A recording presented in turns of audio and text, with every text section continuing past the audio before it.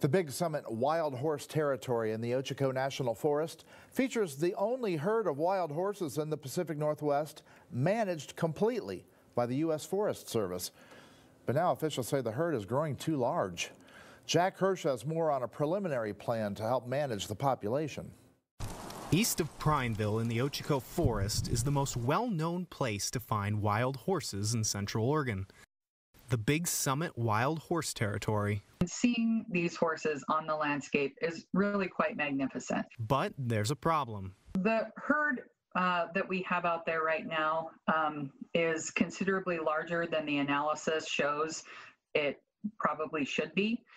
Cassidy Kern with the Ochoco National Forest says there's around 135 horses wandering the 25,000-acre territory. She says there is a wild horse management plan, but it's been a while since the one for Big Summit has been updated. The last time this was done for this particular herd was in 1975, so it's quite outdated. That's why the Forest Service released a draft of a new management plan earlier this month. In this new draft decision, the Forest Service determined that the optimal number of horses for the land to hold is between 12 and 57, and they're focusing on maintaining a population near the higher end of that range. The draft calls for the Forest Service to trap some of the horses and put them up for adoption. They will also use approved forms of contraceptives on some of the remaining horses. We want to make sure that those animals are healthy.